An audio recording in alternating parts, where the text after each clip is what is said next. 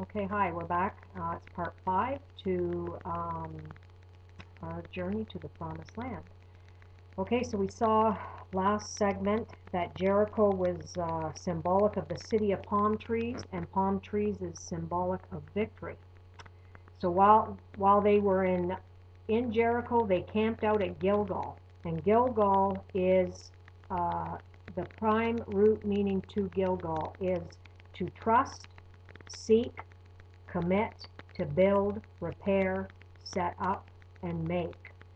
And now they have come to a place where they have discovered the victory of overcoming the flesh, of dying to self. And again, we're applying this to our walks and to our lives. So if we want to look at it that way, we say that we have now come through this journey of experiencing Christ. And again, I want to say we never leave that experience, because I'm talking when I say we experience Christ and we journey on from there. We don't actually move away from him. He's always with us, because when we ask him to come into our heart and we live for him and lay our lives down for him, he will never leave us nor forsake us. Amen. Okay, so we've journeyed from that. We've gone to the Jordan, to a place of dying to self, which has brought us to Jericho, and we are now camping out in a place at Gilgal, which is a place of trusting God. It's a place of seeking God, a place of commitment, a place where we are built up, and actually it's a place where we are in a time of repairing also, because God is setting up and making us into the city of God. Glory to God. Okay, so this is where we get the victory. We get the victory in Jericho, in that place of trusting him, seeking him, and allowing him to mold us and form us into his son. So let's look at some scriptures on that place, Gilgal, which, like I said, means to trust, seek, commit, and to build and repair. First of all, let's look at the word trust. Well, we can't continue on in this journey if we do not trust our Lord. Amen. So if we look at Psalms 7:1 says, O Lord my God, in thee do I put my trust.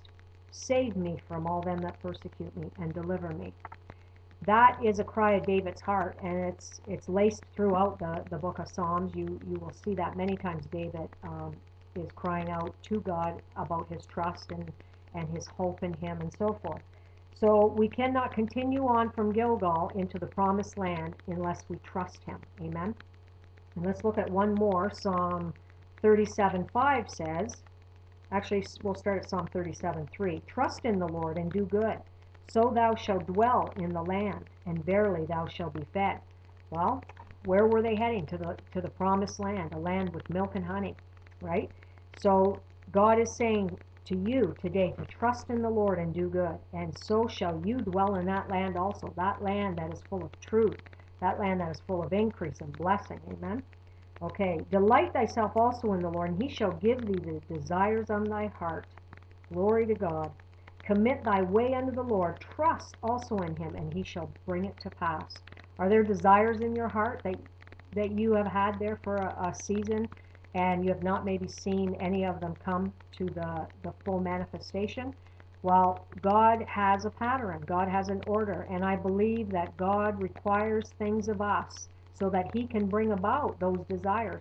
Actually, I believe a lot of the desires that are within our heart have been put there by him, as long as they are godly and not to consume lusts upon ourselves, or that we answer to our idols, right? Or our lust is towards our idols of our heart. But that God has put those desires there, and he will bring them about to pass as you journey through this course of life. Okay, so let's look also at to seek God. Psalm 69:32 says,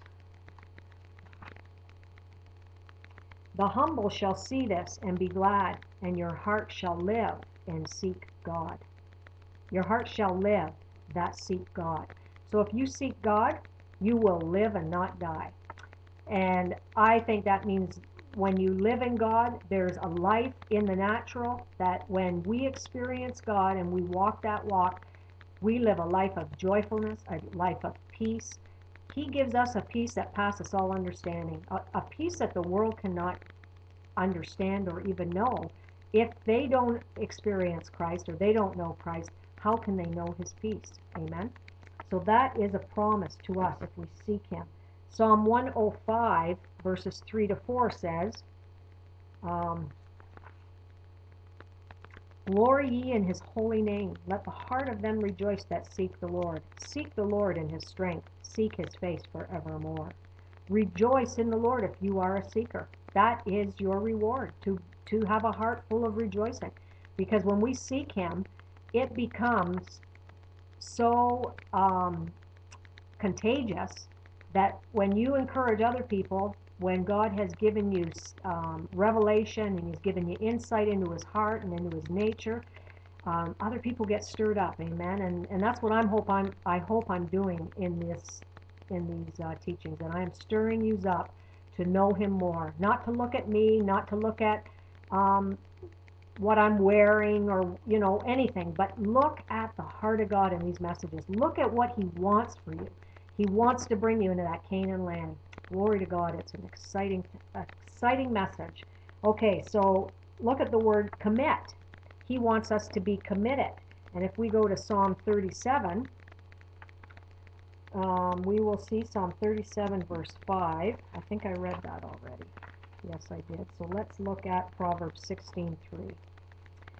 He is longing for a church that will be committed, that will seek him, that will trust in him, and not be moved by trials and tribulations, will not be moved by the things that the flesh longs for, but by a people full of victory and power. Amen. So Proverbs 16:3 says, Commit thy works unto the Lord, and thy thoughts shall be established. Commit thy works unto the Lord, and thy thoughts shall be established. Are you having a thought problem?